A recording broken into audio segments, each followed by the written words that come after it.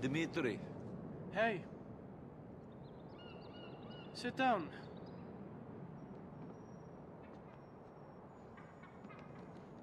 What's the problem? What do you think? Mikhail, Mr. Faustin. Uh-huh.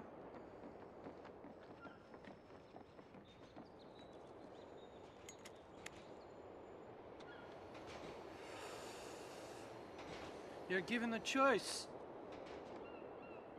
Kill your best friend or die. What do you do? And there is no way out? Not now. Not after you killed Petrovic's son.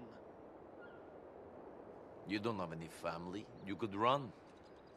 Wherever you go, people will find you if they want to badly enough.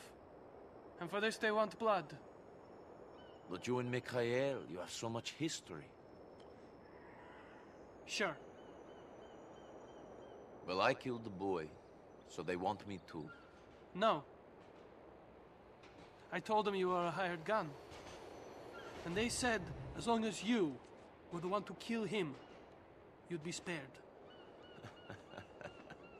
So that's the way it is. Yes, that's the way it is.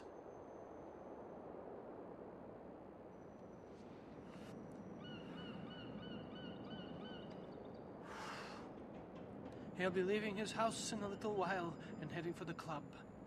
Do what you have to do.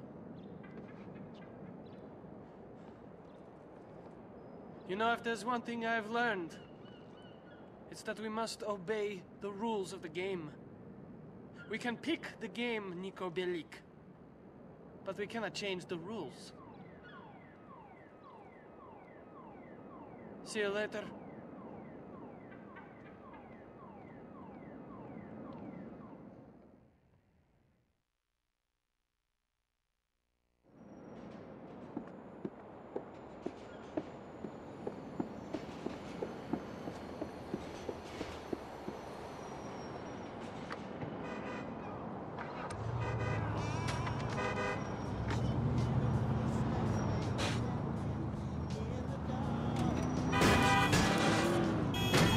That hurt!